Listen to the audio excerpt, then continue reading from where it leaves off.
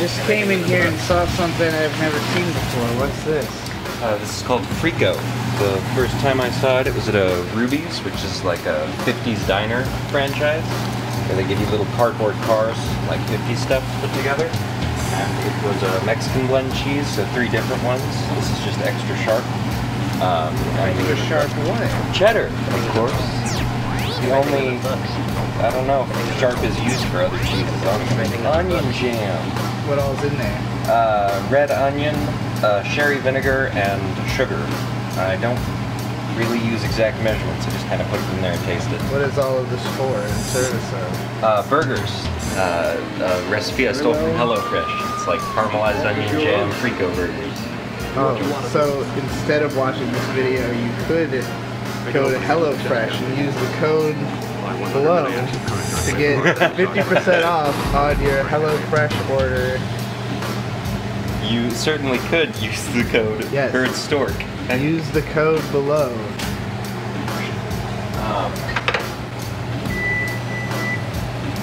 Everything's happening.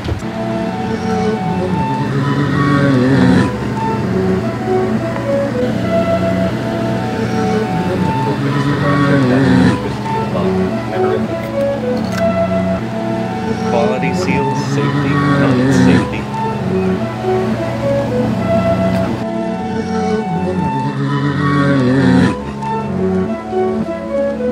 About 3 minutes each side, or until a satisfying crust is built up.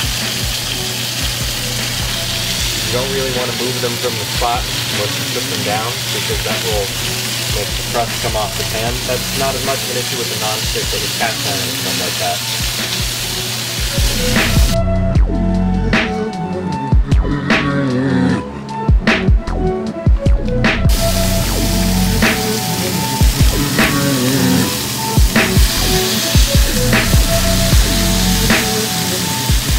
Why are you flattening them?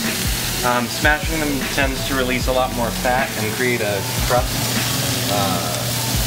The more you smash it, the more good juices come out, and it also cooks it. You can cook it more evenly, more consistently this way.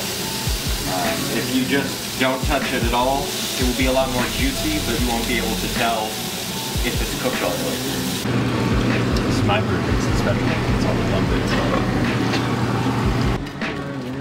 I notice yours is on toast.